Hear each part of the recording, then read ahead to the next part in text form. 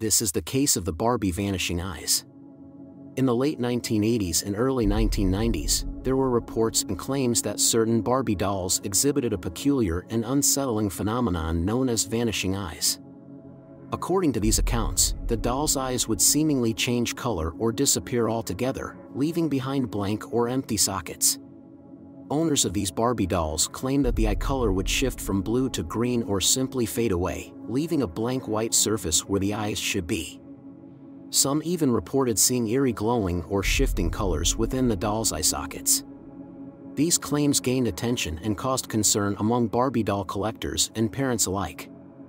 The mysterious occurrence puzzled many, with various explanations proposed, ranging from manufacturing defects and chemical reactions to paranormal or supernatural influences.